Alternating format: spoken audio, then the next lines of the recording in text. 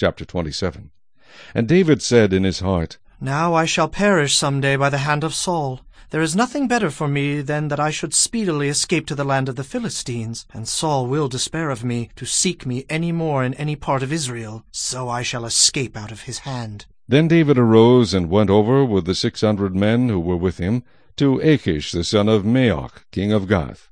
So David dwelt with Achish at Gath, he and his men, each man with his household, and David with his 2 wives, Ahinoam the Jezreelitess, and Abigail the Carmelitess, Nabal's widow.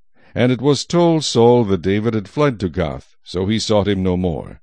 Then David said to Achish, If I have now found favor in your eyes, let them give me a place in some town in the country, that I may dwell there. For why should your servant dwell in the royal city with you? So Achish gave him Ziklag that day. Therefore Ziklag has belonged to the kings of Judah to this day. Now the time that David dwelt in the country of the Philistines was 1 full year and 4 months. And David and his men went up and raided the Geshurites, the Girzites, and the Amalekites. For those nations were the inhabitants of the land from of old, as you go to Shur, even as far as the land of Egypt.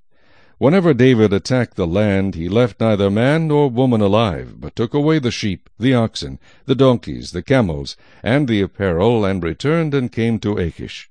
Then Achish would say, Where have you made a raid today? And David would say, Against the southern area of Judah, or against the southern area of the Jerahmeelites, or against the southern area of the Kenites. David would save neither man nor woman alive, to bring news to Gath, saying, Lest they should inform on us, saying, Thus David did.